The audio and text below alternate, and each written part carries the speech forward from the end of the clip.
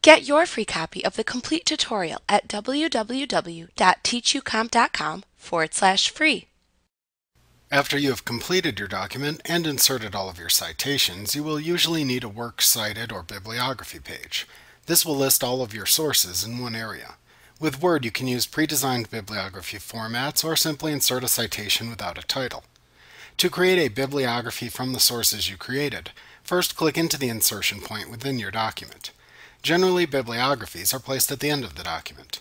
Then click the References tab in the ribbon and click the Bibliography drop-down button.